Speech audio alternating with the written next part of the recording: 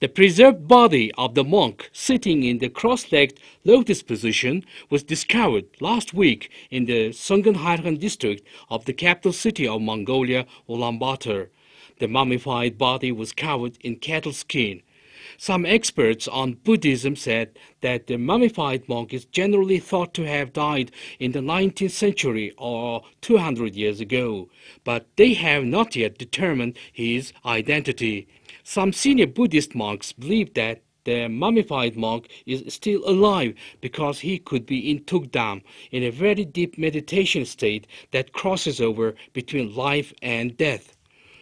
Although the identity of the monk is unknown, there is rumor that he was the teacher of Lama Itigilov, who was also found mummified in the territory of Russia. In 1927, Itigilov supposedly asked his students to bury him in a lotus position and to exhume his body in 30 years. The mummified monk was found after being stolen by a man with the intention of selling him on the black market.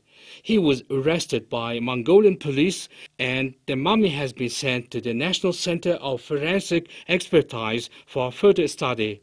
Mongolian scientists are now studying the reason why the monk is so well preserved.